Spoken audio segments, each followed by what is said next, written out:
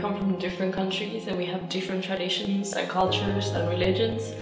But in the end, when it comes down to a normal life, we're pretty much the same.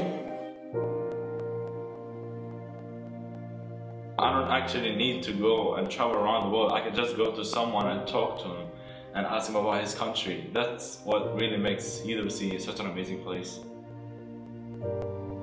I think UWC Adriatic is a great place, and I am so lucky that I got the chance to be here and that I got the opportunity to meet these people, to get to know this place.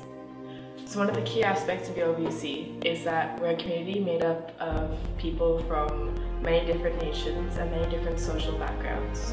UWC Adriatic!